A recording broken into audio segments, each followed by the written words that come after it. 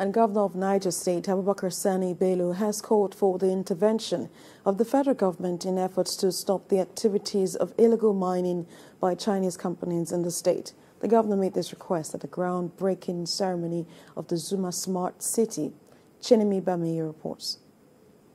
Zuma Rock is one of Nigeria's monumental sites, sitting on the border town between Niger State and Abuja, Nigeria's federal capital. The surrounding rocks around that would have enhanced its scenery or provide a base for other infrastructure like a cable car has been illegally quarried for years by foreign companies, which was slowly turning the tourism site to an eyesore. It took a while to put an end to the impending damage being done to the tourism sites. Now the government, in collaboration with the development partners, is building the Zuma Smart City, a modern housing estate situated right behind the monumental Zuma Rock to support tourism and enhance the area. Through the history, the cultural history of area, Zuma Rock has 3 wives. And you can see one is totally destroyed by a Chinese company. I doubt if any foreign company can go to China and destroy any monument there. I am surprised and disappointed that it took so long a time to eventually get them off the site.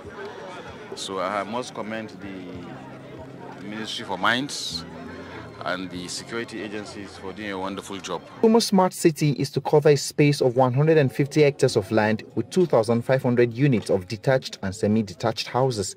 The development partners assured that adequate funding has been secured to run the project and construction work is set to begin. The Niger State Governor-elect Umar Bago, who also joined the Niger State Governor in laying the foundation stone for the city, disclosed that tourism will be a major drive for revenue generation in his administration and expects that the state will benefit more from its proximity to Nigeria's capital territory. So first, with this, we are going to be bullish about our borders with FCT. We'll make sure that we demarcate our boundaries and everyone understand exactly where Niger starts from, and also encourage people to come and develop Niger, because this is a very, very beautiful place to invest in.